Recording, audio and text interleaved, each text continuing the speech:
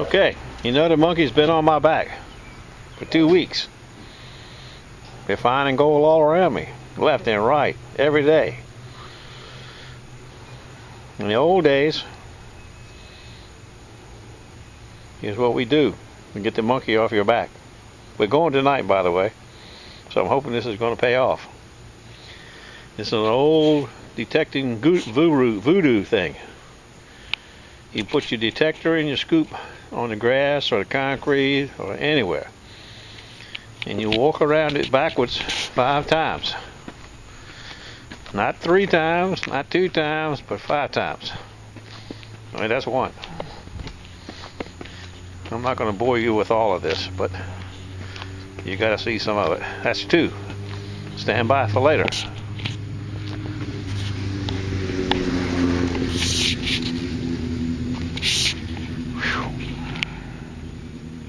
I'm getting dizzy. Stand by. Look what a lady just brought me. Not more than 2 minutes ago. She called me on the phone and said she was coming. It's a long, big machete called IMACA Macasa, El Salvador. I don't know how long it is. It must be 2 foot. Wants me to sharpen it up for her. She's going camping. She's a policeman in Portsmouth. She wants it sharp. Razor sharp, she said. I can do the razor sharp part, alright. Stand by. See you tonight. The land of nada. I tell you one thing. This is a new camera, but it's hard. Well, here's a roundup for me. Then he had about the same, but he had some bling. He had right much more change. No, some change, more clad, you know. No rings.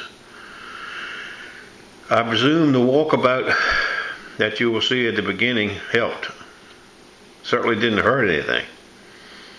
It's a nice Triton titanium, and it says best friends, aka mood ring.